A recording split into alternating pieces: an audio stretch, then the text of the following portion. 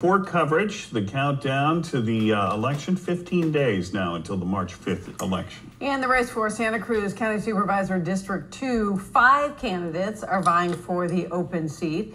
Each of the candidates bringing a different set of experiences and ideas to the race, but one candidate says he actually doesn't intend to win.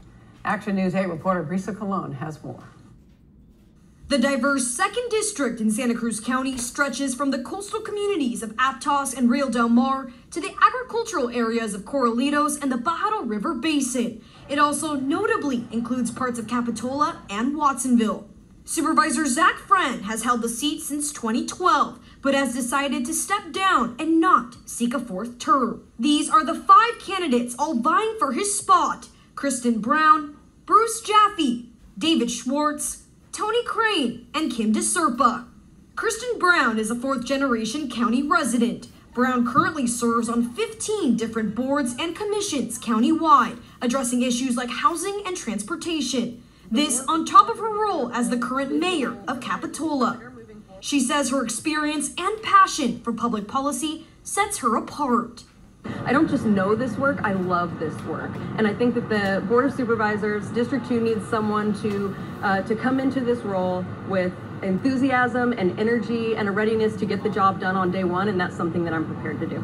If elected, Brown says she plans to continue expanding on her efforts to create a positive change in her community in areas like coastal resilience, transportation, and housing. In my time on Capitola City Council in this past year, I managed to advocate for and successfully pass mobile home rent stabilization, which prevented the displacement of a number of low and limited income seniors and families who otherwise would potentially not have been able to stay in their homes because of an exorbitant increase on the rent of their space within their mobile home. Next is Bruce Jaffe. Jaffe has a master's in oceanography and a PhD in earth sciences from UC Santa Cruz. He says his work as a professional scientist gives him an exclusive range of knowledge that makes him the best equipped to handle natural disasters. Being a professional oceanographer for 41 years, I've gone to the aftermath of disasters, tsunamis, hurricanes, storms, and so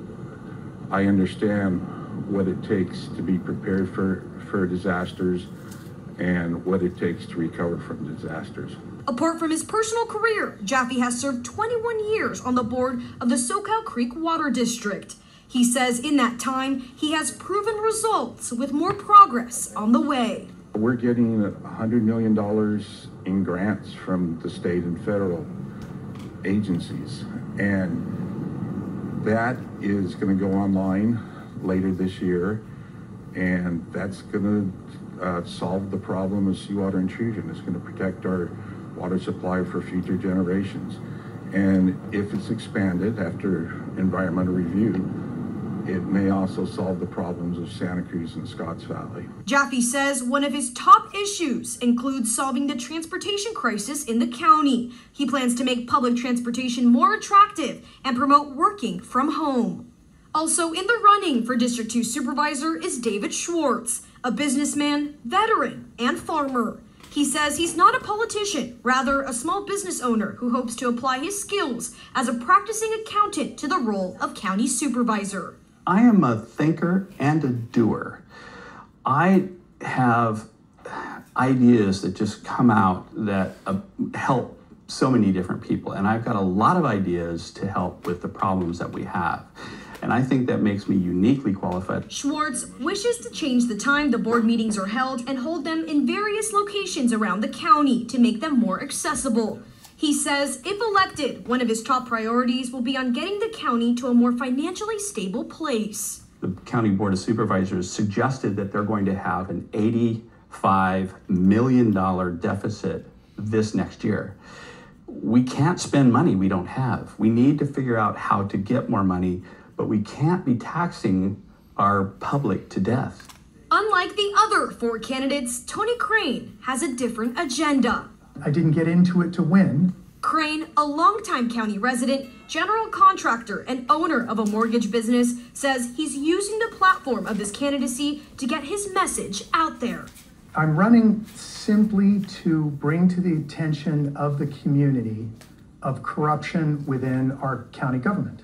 Crane says he spent the last 6.5 years fighting what he calls a broken system that lacks proper checks and balances. He hopes his message resonates with people and brings folks out of a, quote, politics as usual ideal. My general stance is we're not going to solve any problems if our county officials are not honest and transparent. Hopefully my platform here shows people that they need to, one, pay serious attention to what's going on, and two, don't let people get away with things. Just absolutely do not. Kim DeSerpa is also running for District 2. She's a practicing healthcare social worker of more than 30 years and the current president of the Pajaro Valley Unified School District Board. DeSerpa says she ran to fill the void of female representation on the board.